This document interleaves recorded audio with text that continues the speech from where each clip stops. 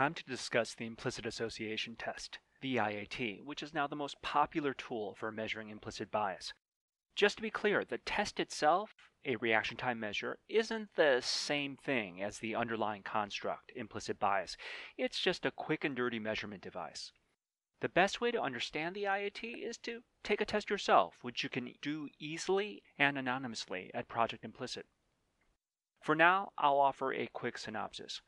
Understanding the IAT, and indeed all reaction time measures, begins with a basic insight. It's always easier for our brains to sort two concepts together if they are closely associated in our minds. For example, if I say the word dog and ask you to complete this word, you'll be quicker to think cat than bat. Or if I say the word doctor, you will be quicker to think nurse than purse. Armed with this insight, scientists created the IAT, which measures how quickly we sort various pictures and words flash on a computer screen together. Our sorting speed reflects how tightly we associate any two concepts. Quicker sorting means stronger association. The black-white race attitude test, for example, compares implicit attitudes toward two racial categories, black folks and white folks. Each racial category is represented by cropped photos of male faces. To begin, you're asked to sort the faces as quickly as possible. If you see a white face, hit a key to your left. If you see a black face, hit a key to your right. Next, you sort words that represent two attitudinal categories, good and bad.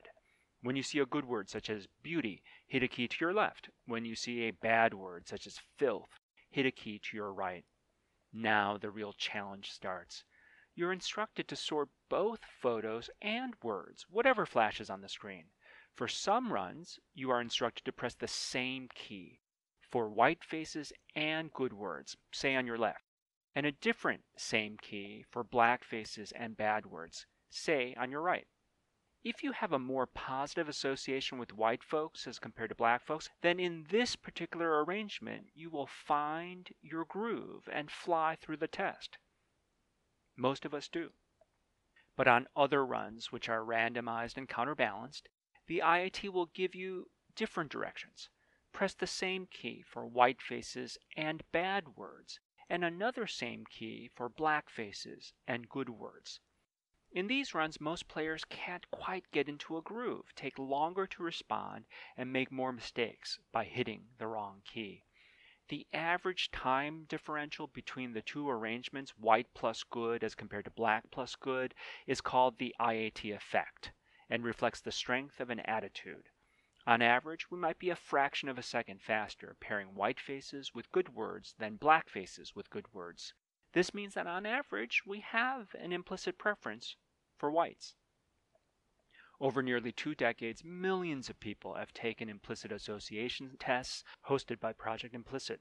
These tests have measured everything from racial attitudes to gender associations to preferences for one political candidate over another.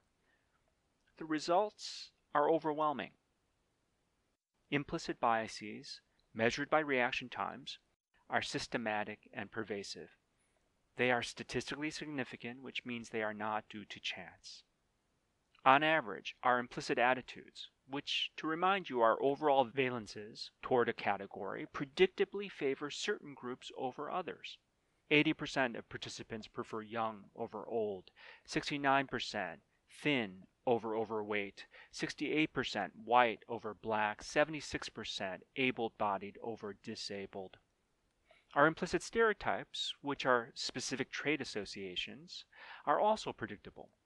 72% of participants associate blacks with weapons as opposed to harmless objects. 61% associate Asians with the foreign as opposed to American. 72% associate women with humanities as opposed to math. 76% associate women with family as opposed to career. Pervasiveness does not mean that every single person has the exact same amount of bias. There's wide variability across individuals and groups. For instance, most whites have an implicit preference for whites over blacks, but African Americans show no preference on average.